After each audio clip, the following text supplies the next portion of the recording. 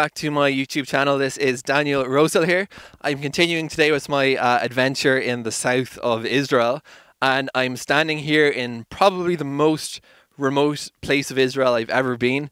We're just off the side here of Road 171. My wife and I are driving on Road 10 today.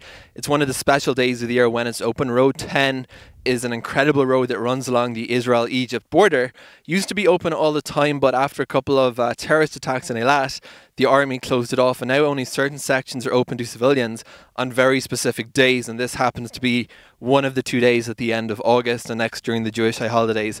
So where we are now is heading south towards the turn on to Road 10. I mean, we've been driving on this road for 20 minutes. I've never been in a place in Israel before quite like this.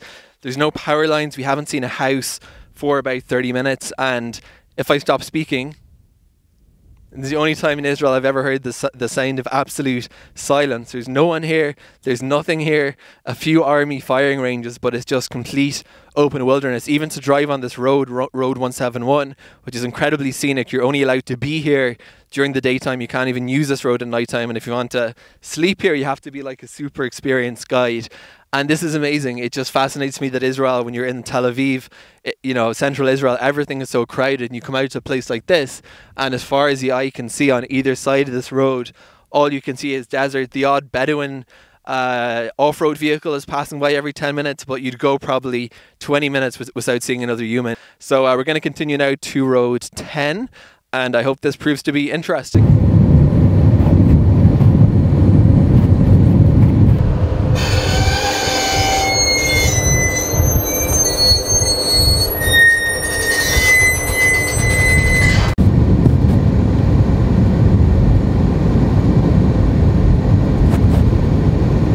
Okay, so we've just been allowed onto Kvish.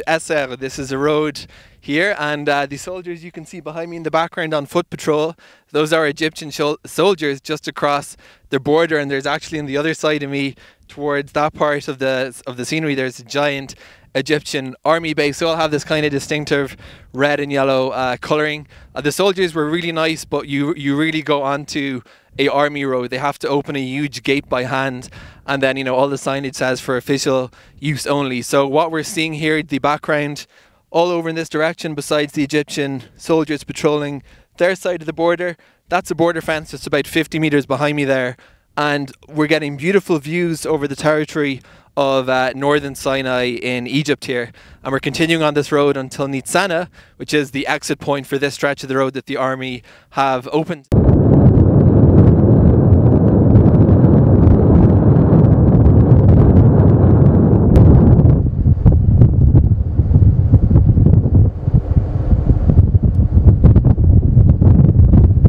You can see Israel's border fence right behind me here. It's not huge, I mean, but it is supposed to be 7 meters tall, and I'd say looking at it, it looks about that.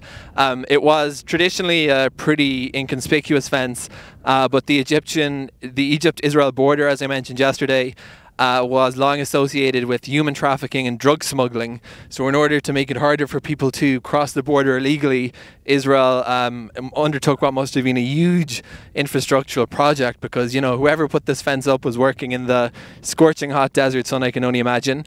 And it's now a big steel fence. So this is Road 10 is in front of me. So the army does actually have a separate patrol road for itself, although the roads are about 10 or 20 meters parallel. What's also really interesting is just the huge difference in landscape between the Israeli side and the Egyptian side. What you're seeing in the background behind me is Northern Sinai in Egypt. Of course, this part of the world has biblical significance for Jews, because we believe it's where the ancient Israelites wandered for 40 years. But just looking at that huge precipice behind me, it's a huge drop. There doesn't seem to be much in the way of sort of people or vehicles on the Egyptian side. It's pretty empty there. So just really incredible views, and it's a one-lane road. I would say if you're thinking about doing this road, you don't need an SUV or a off-road vehicle, but it is pretty narrow. So when cars pass, you have to pull in. But it's been so far a really, really worthwhile experience doing this.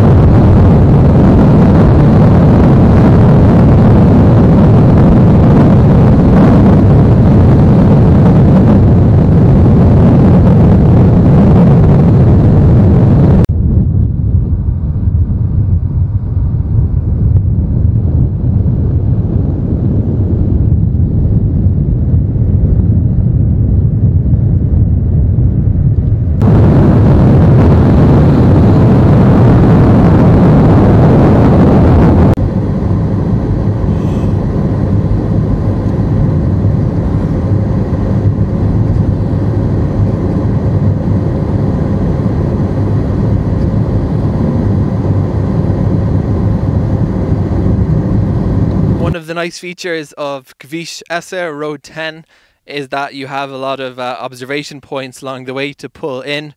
This is one of them. We're here just a few hundred meters down the road from a IDF post. You do get checked and asked questions a few times on the road, and you can see behind me there this is Kvish It's just literally cracked in some places leading down this hill.